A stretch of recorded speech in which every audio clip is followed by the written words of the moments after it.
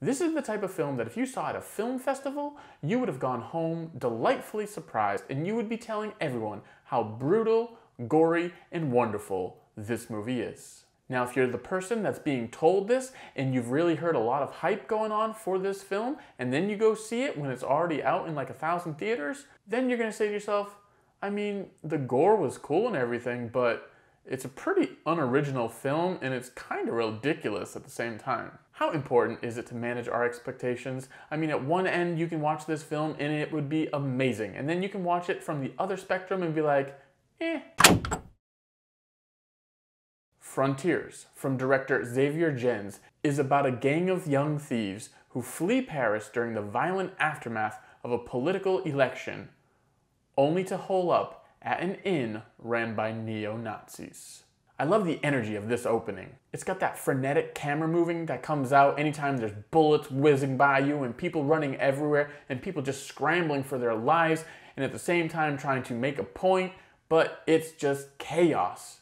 I love that stuff. You got reporters there and you're trying to get everything on camera, but at the same time, you kind of want to stick with your life and you kind of like not being dead. So everything is all over with the camera work, but you gotta get the shot. It's got quick editing, chaos of the characters in action, some looting, fires and garbage cans, because there's always fires and garbage cans. It just kind of works for these sorts of riots. The authorities trying to hold their ground with SWAT, and they got the big masks and they got the shields and just the black armor. And it's got some 28 Days Later opening vibes mixed with a little bit of that newscast footage, mixed with real life, mixed with the sound of static going everywhere. Frontiers is like a hilly adventure. It goes way up in terms of energy and craziness, and then it goes way down, and then goes way up, and then goes way down, and goes way up, and then way down. But the camera doesn't necessarily know this at times, because there are soft, small moments in this film that should be really relaxed, and it's just not. However, at certain times, it feels like the director didn't tell the cameraman to stop shaking the camera, because there are moments that are down moments. A little bit of relax. You gotta really recuperate. And the cameraman just didn't realize that, apparently. There's one shot where the thieves are exiting their car and there's nothing going on. It's a very relaxed moment. And the camera is literally moving like this. It's insane. And the whole shot is just like an exterior shot of people getting out of a car. 1 second, and it's like, calm down, bro. Calm down. Literally like a grenade went off next to the tripod. In the end, anything creative comes down to the director. And for the coloring, I had an issue with this one as well. There was some really weird night coloring moments. I'm not sure if they just shot day for night and then tried to fix it in post, but the coloring is abysmal for those night scenes outside. It has like this weird blue film over it, and it's not like cool blue tones, like light cool blue tones. It is harsh blue, but like you don't really know if it's night or not, or day or dusk or dawn. It's just a very bizarre color, and it does not work. You know those movies where it's like nighttime and they're shooting a scene where someone is sleeping in the bed and it is so overly bright and blue as if that's what it looks like when people go to bed?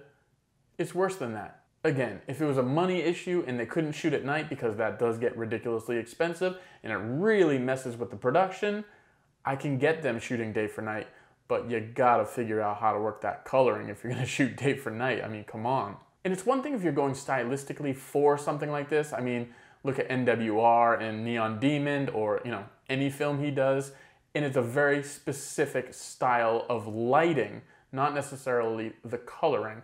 But this one, I don't feel like they were going for it, and if they were, that tone does not match the rest of the day and the rest of this movie. If there's one thing you should learn about horror movies, and we should learn plenty of things from horror movies, but anytime you go off the beaten path and stay at a hotel, motel, inn, bed and breakfast, something that's kind of really excluded from the rest of the world, beware. You don't know who's out there. You don't know what type of clientele is there. You don't know the type of person who runs these places. Beware. Airbnb, beware. Make smart choices, characters in horror movies. Make smart choices. Now let's talk about family, because because there's a lot of family dynamics going on here. You got a pregnant woman who still seems to be considering whether or not she should have the baby that is inside her belly. You got a brother who wants to see the child born. You got the soon-to-be father who may or may not want to be the father. And then you got a strange family of neo-Nazis and families within families within families. The family themes in this film are strong, and yet Frontiers doesn't overly seem like a movie that really has nice things to say about family. Quite the opposite, in fact. The film is so brutal towards family and these themes that you kind of feel like, damn, I think this writer or this director definitely got abused when he was a kid and had a really shitty childhood. A bit of the unoriginality really comes through here in these themes and in some of these sequences. You got a lot of The Hills Have Eyes and you got a lot of Texas Chainsaw Massacre. And it's really interesting. Someone can see a movie and say to themselves, wow, those were really great homages that this film made towards some of the classics. And yet other people can see the same film and say, I can't believe they did such a ripoff of the classic films. There's such a fine line that creators can go over or stay just nicely under where it's an homage, but then you cross that line just a little bit and it's a ripoff of unoriginality. These neo-Nazis though, am I right? Sometimes you get the feeling of Stockholm Syndrome from some of these family members, and then other times you get the feeling that they really hate each other.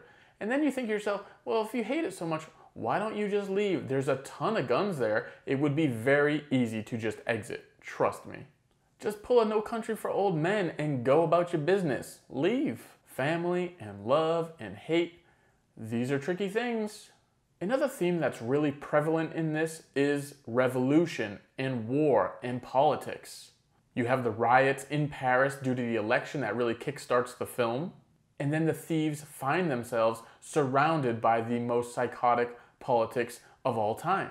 There's definitely a political statement being done here, but unfortunately I don't really know what it is because I don't know the feel of the socio-political climate in France in 2008, so it's hard for me to make those sort of parallels. Bottom line, if you want a film that has crazy amounts of energy, crazy amounts of blood, crazy amounts of kills, crazy amounts of creative kills, then you should go see this movie.